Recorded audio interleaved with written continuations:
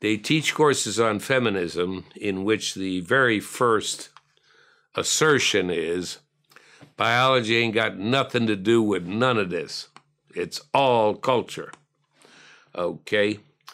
Now, generally in teaching, if you master parental investment in sexual selection, or if you master the evolution of sex differences in biological terms, and I'm teaching a course on it from a cultural perspective, I still invite you to give one of the early lectures so they'll know what that system looks like. Plus, it saves me a day's work. Now, I may owe you a lecture, but it'll be an easy one for me to give, you know. No, I've never been invited, right? I sit there and marvel to myself that they should be so blind. Now, let me give you a verbal illustration of this problem. We used to refer to the two sexes, and we have been so far, but that shows how regressive both of us are, how backward, how biologically deterministic, and perhaps fascistic. We're not dead sure, but we're pretty sure. Okay. We should be talking about the two genders. Gender has now replaced sex as a term that refers to sex, and it even applies to animals. So you say, well, the gender of that cattle is cow, and the gender is bull, and the gender of this pig is so-and-so.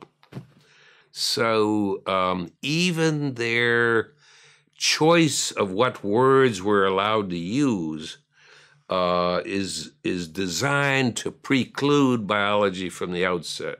And this is just absurd on the face of it. It is absolutely absurd. You know, to say that we're in a position to assert very, very strongly that this is a genetic sex difference, well, we have to be careful, of course. But